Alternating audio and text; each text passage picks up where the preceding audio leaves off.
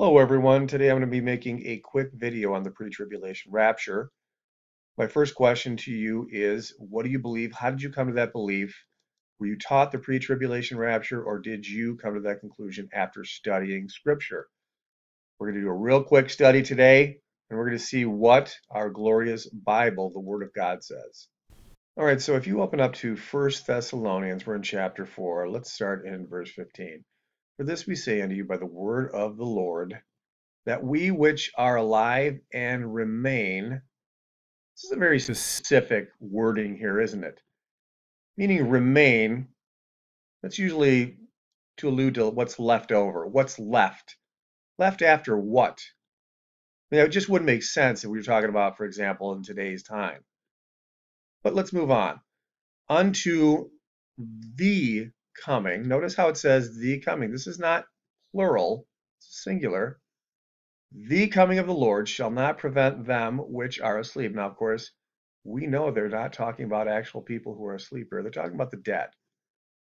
For the Lord himself shall descend from heaven with a shout, and with the voice of the archangel, and with the trump of God. And the dead in Christ shall rise first. Again, this confirms this. We know this is a precursor. What's going to happen first before we are raptured? Well, here it tells you. I don't think there's any argument here, right? We all agree. But step 2 is, then we which are alive and remain, again, confirming this, remain, shall be caught up together with them in the clouds to meet the Lord in the air, and so we shall ever be with the Lord. There can be no doubt that this is talking about the rapture, right? A couple of things a lot of people overlook that I just wanted to point out. Again, the coming of the Lord, singular, very interesting. Please consider this. It's not a secret ahead of time. There's no secret half coming of the Lord. It's talking very plainly about the coming. But we also can very easily establish that before we go up, the dead in Christ shall rise first. So as we get to this, I want to present to you two questions. All right, so two questions to consider right now in coming to the truth of the timing of the rapture. Who are the first resurrection people that we just read about, and when are they resurrected?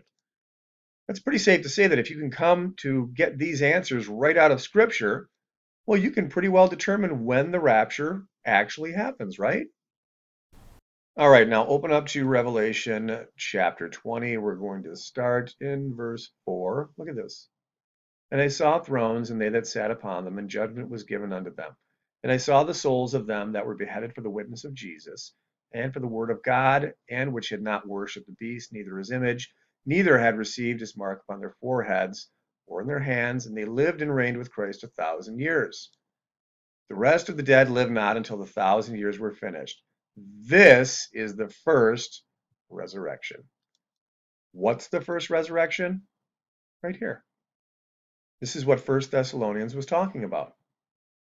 Are you sure? Well, let me ask you this. Are there two first resurrections? No. So we answer question number 1. Remember our questions. Who are the first resurrection people? Here it is. Right here. How do you know? Because the Bible says. And I'm not trying to patronize you. This is what Scripture says. Because there's going to be people that to break through the hardness of this doctrine that was burned and seared into people's brains for years and years and years. Break free of that, please.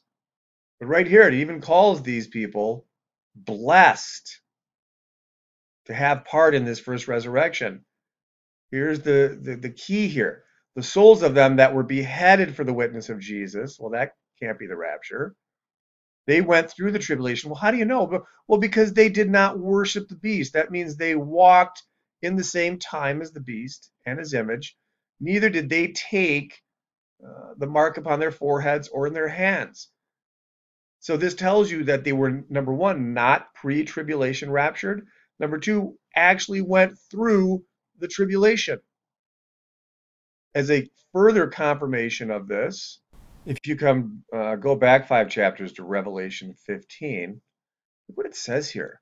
And I saw, as it were, a sea of glass mingled with fire, and them that had gotten the victory over the beast, over his image, over his mark, and over the number of his name, stand on the sea of glass, having harps of God.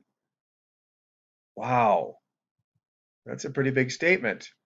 You don't ever hear any verses like this if there was a pre-tribulation rapture about a group of people who were who were raptured pre-tribulation. But all you see, as another confirmation, let me just do this quick. In Revelation chapter 6, if you go down to verse 9, it says, "And when he had opened the fifth seal, I saw under the altar the souls of them that were slain for the word of God and for the testimony of which they held.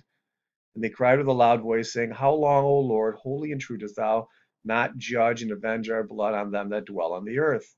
White robes were given to every one of them, and it was told unto them that they should rest for a little season until their fellow servants also and their brethren that should be killed as they were should be fulfilled." These people are crying, "Please, God, avenge us." And God pretty much tells them, well, hold on, there's more. There's others that have to be killed and beheaded, just like you were. This just doesn't make any sense. A lot of people say, well, when Revelation first starts, the pre-tribulation rapture occurs with, come up hither, come up hither. This is a big teaching of John MacArthur, who is a heretic and a Calvinist, by the way. This is a Calvinist teaching, by the way, this pre-tribulation rapture. But that's what they say. You never hear about the church from there on, do you? The church is never mentioned. Yeah, that's true. But you know what is mentioned? The saints. The saints are mentioned.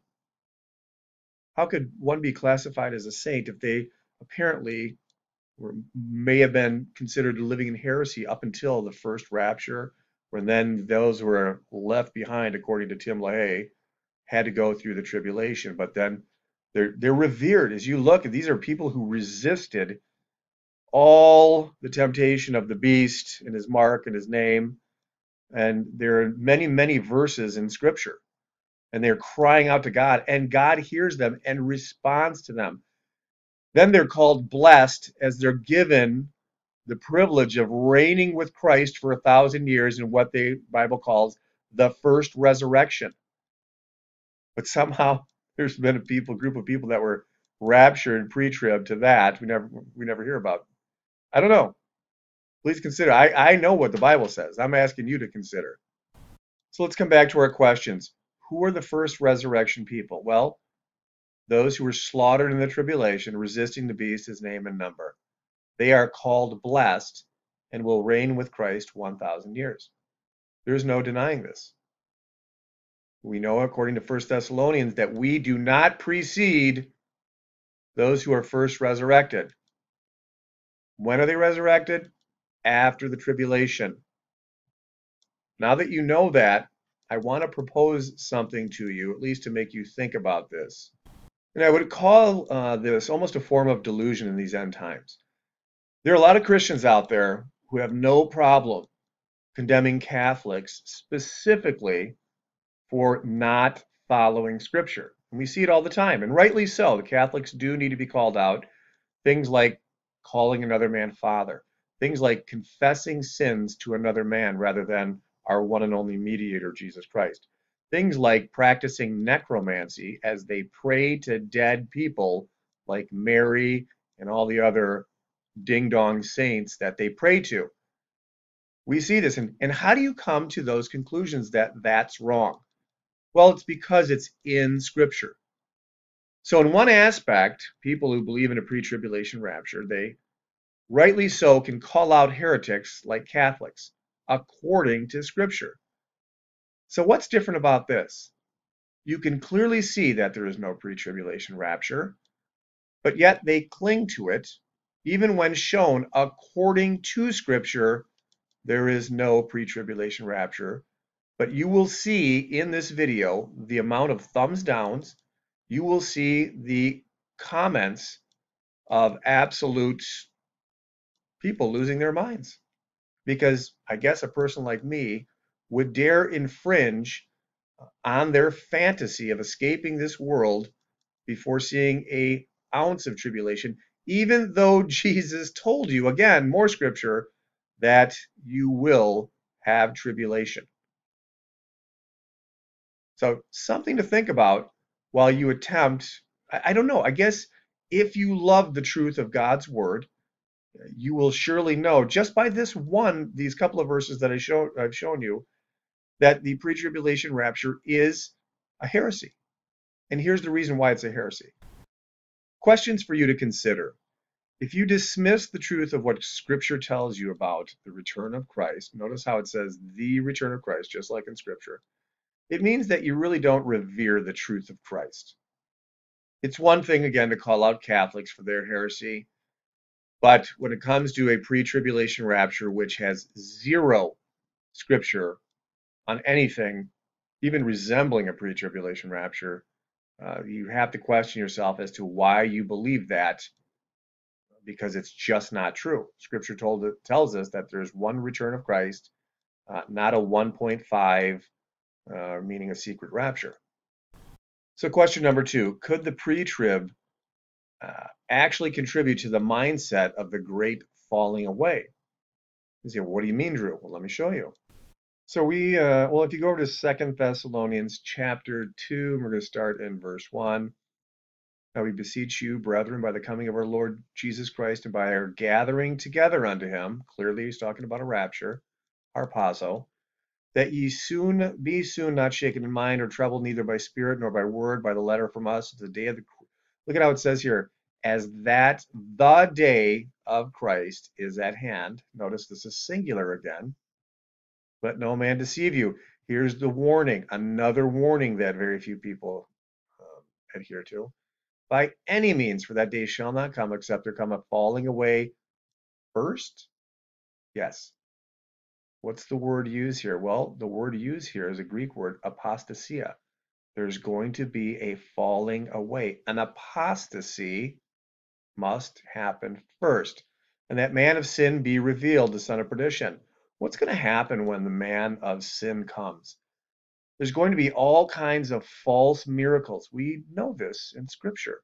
He's probably going to be spectacular, healing diseases, healing problems, infrastructure, solving the problems of the world as we see it, curing cancer, arthritis, all kinds of spectacular things. And while the pre-tribulation people who believe in the pre-tribulation rapture suddenly look at their Bibles and they say, well, where's Jesus? He didn't come. There's supposed to be a tree. And now all of a sudden this guy shows up and he's wonderful and he's caring and loving and he's proving his work through miracles. And they probably will look at their Bibles and chuck them in the garbage. This is hand in hand. This is telling you what's going to happen. There's going to be something spectacularly supernatural happen. And all these people who are waiting for a pre-tribulation rapture because they didn't read or care about the truth of Christ are going to be fooled. It's going to happen. So again, is this absolutely going to happen the way that I said it would? Maybe not. Speculation at this point.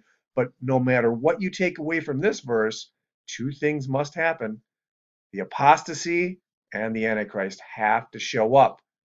This shows you that even now, all these people are still here. I'm just arguing that because you have millions and millions who don't read their Bible, they believe in the pre-tribulation rapture, they're going to be let down and thus easily fooled at this time.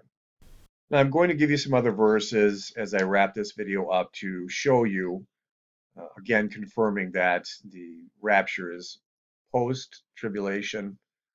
Well, what do you mean, Drew? Well, here, look at Matthew chapter 24. Jesus is talking now, and he says, immediately, when? After. Boy, you cannot get easier than this. After the tribulation of those days shall the sun be darkened, and the moon shall not give her light, and the stars shall fall from heaven, and the powers of the heavens shall be shaken. And then shall appear the sign of the Son of Man in heaven. And then shall the tribes of the earth mourn, and they shall see the Son of Man coming in the clouds of heaven with power and great glory.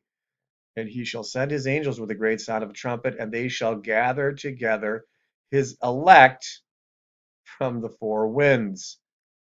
Now, again, really quick, a lot of people say that the elect here are the 144,000, the Jews, but I'm going to give you 4 verses, and I'm not going to spell them all out. Check these 4 verses, and you can find out who exactly the elect are. Romans 11:7, 2 Timothy 2:10, Titus 1:1, 1 Peter 1:1. We are the elect, not the Jews. But here it says, here's the gathering Jesus is talking about. When is this happening? After the tribulation. More confirmation. Scripture confirms itself. And he shall send his angels with a great sound of a trumpet, and they shall gather together his elect from the four winds, from one end of heaven to the other. Would this verse make sense if there had already been a pre-tribulation rapture? And the answer is no. This is an announcement.